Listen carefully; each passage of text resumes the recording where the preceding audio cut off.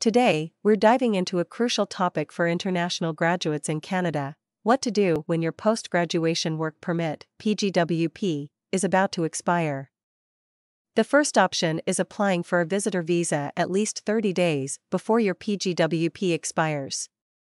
A visitor visa is typically valid for 6 months, offering a temporary solution while you await your express entry application outcome. Explore the possibility of applying for a new work permit while waiting for an express entry draw.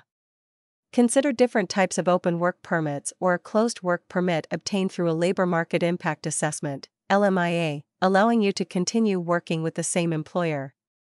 If you've already submitted your PR application but await a decision, the Bridging Open Work Permit, BOWP, is your potential lifeline.